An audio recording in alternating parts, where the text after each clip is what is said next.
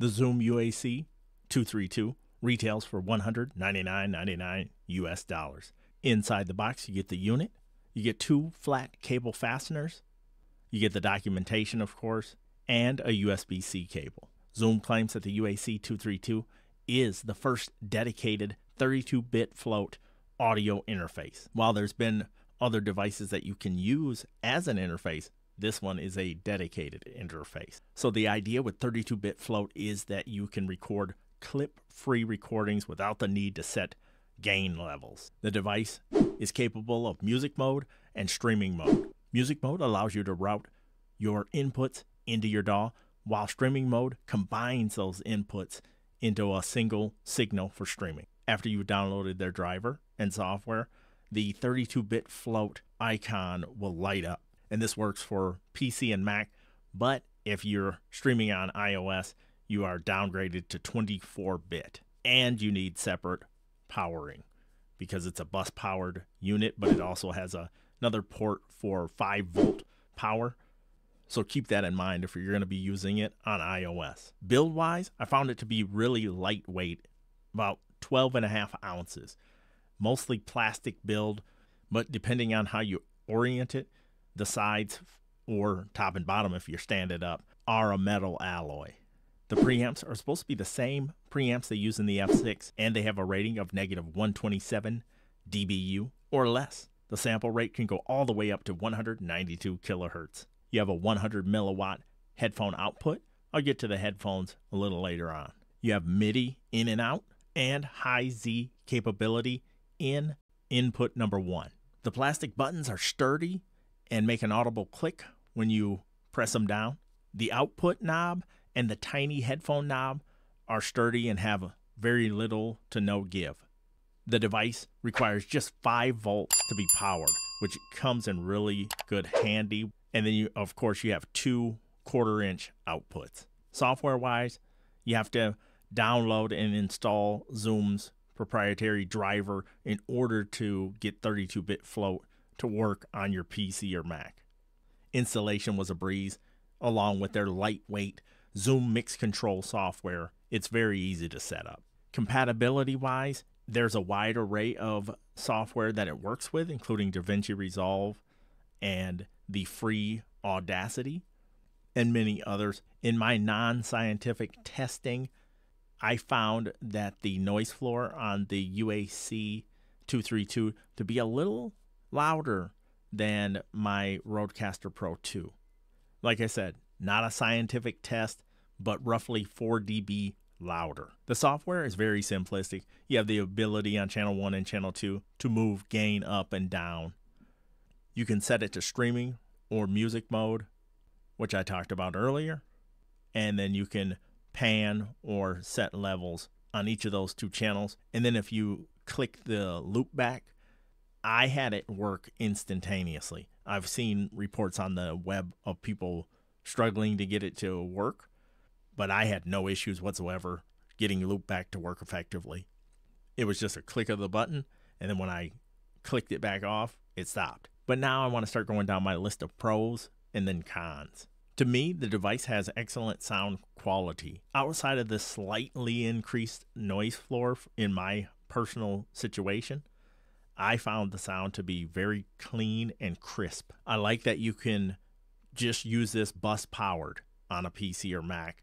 And then if you do need an external battery, you're only gonna have to push 5 volts. Another pro, I thought it was a great idea that they included the loop back in the software. I hope more audio interfaces will include that in some lightweight software with it, because when you have to do it outside of the device itself using software on your computer, it can be a little tedious to set up. I hope more companies will incorporate that with their standalone audio interfaces. I'm an old guy. I used to have an Xbox 360, so I appreciate that you can orient the device laying down or standing up. But we'll come back to that. I do appreciate the sturdiness of the buttons and the fact that they're illuminated with this cool blue color. I also appreciate the sturdiness of the knobs. Since I'm not talented, I had to take the device over to my brother-in-law, who is very talented, and he helped me test the monitor out, and the high Z input by playing guitar, which I'll show you a little bit in just a minute. Another pro, obviously, is you can see the musical leaning with the MIDI in and out. And lastly, the handles provided offer you different mounting options. Now, for a few seconds, I'll let the talent of the family take it away.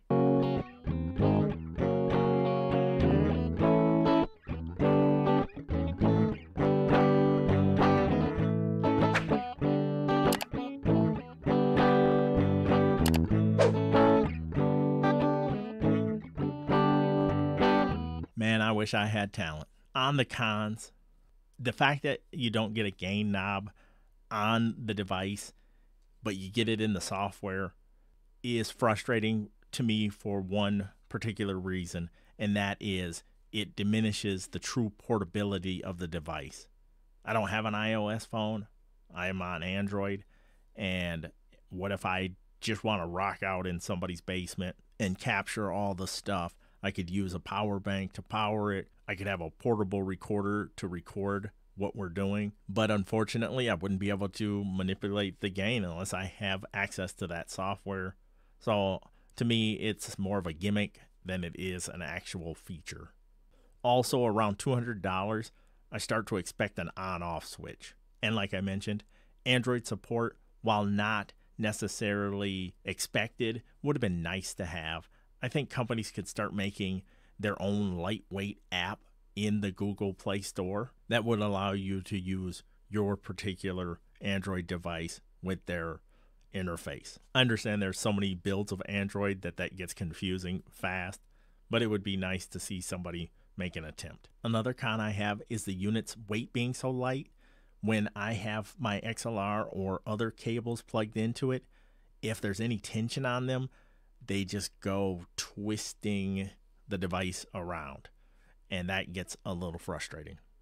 And to stick with it moving around on the desk, the little handles on it have wheels on it, like these little rollers on it, and that just helps it just roll right around. It rolled almost off my desk entirely when I first got it. That's just a little curious to me why it's designed like that. Also, at around that $200 mark, I start to expect the device to have a mute button on the channels. And even if we put that aside, there's not a mute button in the software either, which I find kind of perplexing. Now, I personally had issues with the headphone out, especially when I was using the Shure SM7B. I would hit direct monitor and I'd crank it up a bit so I could hear myself back, because I always like to monitor my own voice when I'm recording. When I don't do that, trouble can happen. Zoom commented on one of my videos and they said, "Hello, thank you for posting a video about the UAC-232. If the direct monitoring function is activated but there is no input signal, then an artificial noise will be sent to the headphone output. This is normal for all audio interfaces. If you deactivate direct monitoring, this will be eliminated. I hope this helps. Feel free to reach out to us if you have any questions." And I want to direct monitor exactly what I'm going to be recording and not some extra veiled hiss that I think is going in the recording. When I first got the device, I thought all that was going into the recording. Thank goodness it is not. But maybe that'll help some people on that situation. And the last con I have is if you're on a PC, you cannot use the device with anything lower than Windows 10. That could be a no-go for some people. Now, when it comes down to my personal take on the device, I'll say this.